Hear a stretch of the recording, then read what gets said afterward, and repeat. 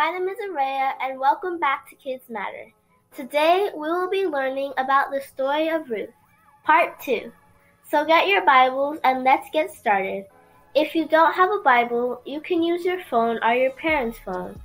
Before we get started, please remember to like, subscribe, and turn on your post notifications to get a notification when we post a new video.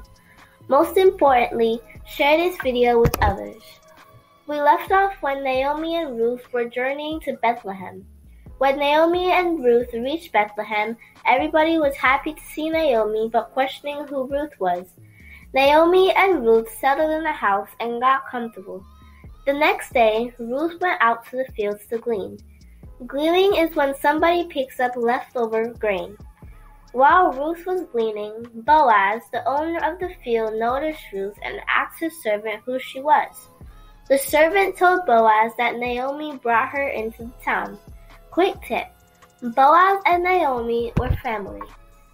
Sometime later, Boaz told Ruth to go where more grain was and that she could eat lunch with him and his friends. Naomi noticed that they were getting twice as much grain as before. Ruth then told Naomi about Boaz. Naomi was so happy she had a plan. What I learned is that we should be kind just like Boaz was kind to Ruth. What did you learn? What do you think Naomi's plan is? Comment in the comment section below and come back for part 3. Bye!